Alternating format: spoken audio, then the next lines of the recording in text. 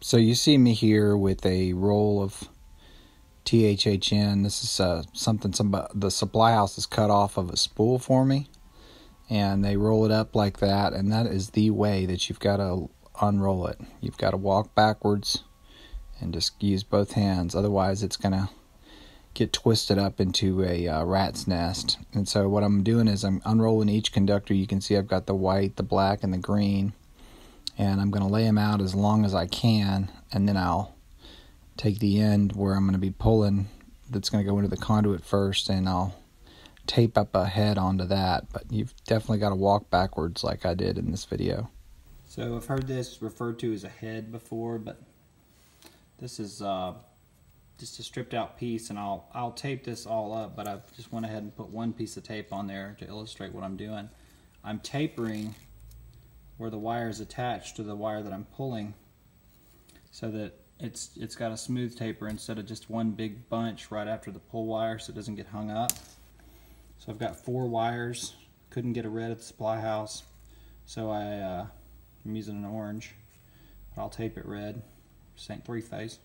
And then I'm just going to tape this whole thing out. I don't usually do this. We just usually have another guy hold it, and we tape it all, and then I'll just pull right there. Now there's a whole lot of different ways to do this. I don't have a super long pull, so this should work fine. Here's my wire stretched all the way out, and stretching it out is just going to keep it from tangling as you pull it through. You just want to try to get all the curl out of it so that you don't get a kink. A lot of the best pulls are because they're fed well. So here's your trick for the week. Might be the trick for the month. Could be the trick for the quarter.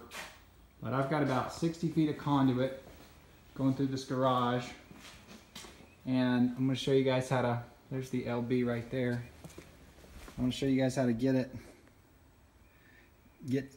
make that pull really easy on you when you've got PVC conduit or some type of conduit that's airtight. It wouldn't work with like a flex, like a metal flex. That's not an airtight conduit. I'm going to be sucking a string. I'm going to use this poly line. This is a Southwire product, but it's poly string, and it's kind of got a flatness to it, and that's so it doesn't destroy the conduit. Some of these other strings out there will kind of cut the conduit. They cut around the 90s when you're pulling it. Sorry for not showing you the full bucket, but this is available at Home Depot and Lowe's. It's just electrical pull string. This is 210 pound. If you're doing a really big pull, we would suck this string through and then put a mule tape on it. But on this one, I'm just going to suck this through and then pull it right through for myself. I'm doing this one man right now, so kind of having to do it a little differently. But this is the stuff you want to use. And the reason again is the idea that as you pull it along this 90, if you were using like a different string, you could actually cut the 90 with the pull string.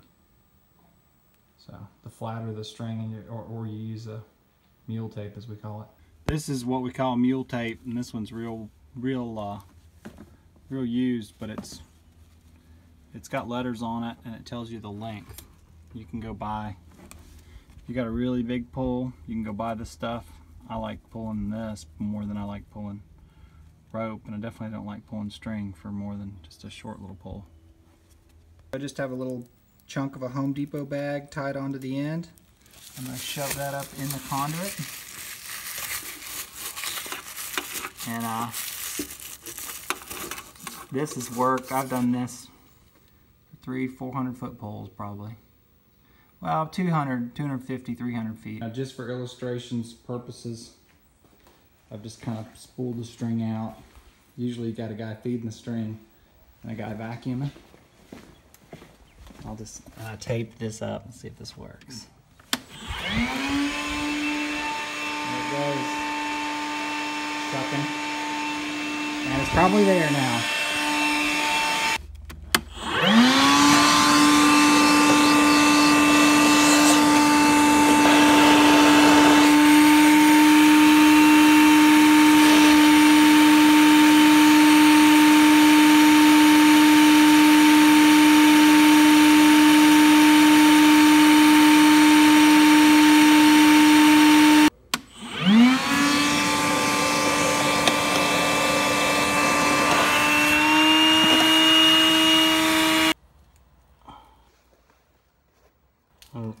usually easier when you've got two people.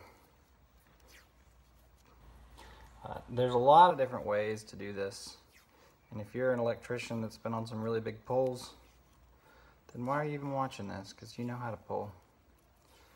But I think I worked on one commercial solar job. That was the main thing that all the dudes argued about, was every time we got ready to do a pull, they would just argue and argue and argue about how to tape it up. This is a way that almost works almost every time. If you've got like a bump or something, like right there, I don't know if you can see that, but that could catch. So I'm just gonna put a little more tape right there. And it also matters how you run your conduit. I mean, the code says don't have more than 360 degrees worth of 90s before you have your pull boxes or LBs, a spot where you can get in, and also don't have too small a pipe. It's so tempting to run too small a pipe when you first start doing this. That's why they run 2-inch, 1 1/4 to minimum. But if that's right, this thing should pull easily. I should be able to pull this by myself, but once again, it's always a lot better if you have somebody feeding it to you. Thanks for watching, guys. Couple last minute pointers. This is the same size wire. This is a number 8. This is 8-3. It's NM-B, but a lot of time you're going to hear it referred to as Romex because that's the brand. But this is the kind of wire that you'd use to wire a house. The reason I'm not using this is because when you have these wires bundled together in a cable like this, they can't pull as many amps. So this is THHN, is what we call it, but it's got a couple of different names. This is number 8 THHN, and the good thing about this stuff is you can call your supply house and you can tell them the lengths you want. Always get it a little longer, and then they'll cut you the different colors, and it's usually cheaper if you buy it at a supply house, and it just saves a ton of time as opposed to buying a roll and spooling off individual pieces and doing individual cuts. Supply house will usually sell you the wire for the roll price, and you can just go pick up your cuts and they're ready to go. It's a big time saver, and the colors are pretty.